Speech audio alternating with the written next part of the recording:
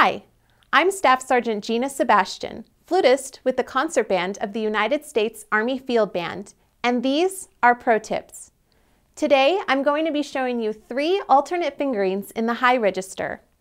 If you're unfamiliar with alternate fingerings, they are wonderful tools that can make playing certain notes on the flute a bit easier.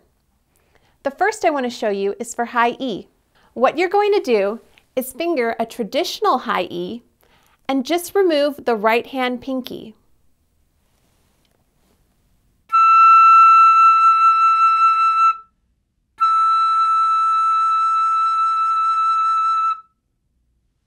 Now I'm going to show you an alternate fingering for high F sharp.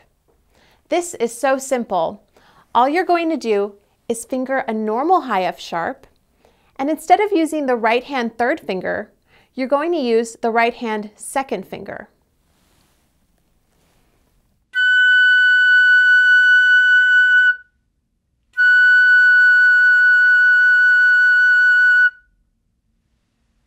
The last fingering I'm going to show you is for high A flat.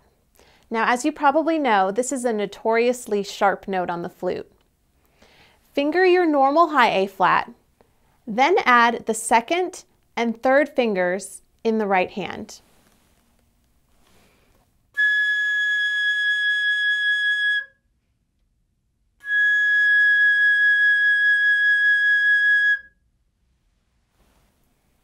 Now, alternate fingerings are going to vary from flute to flute, so what I would suggest is grab your tuner and play the note back to back, first with the traditional fingering, then with the alternate fingering.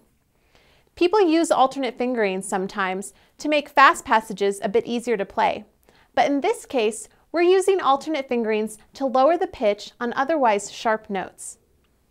So try these out. See if they make playing for you a bit easier.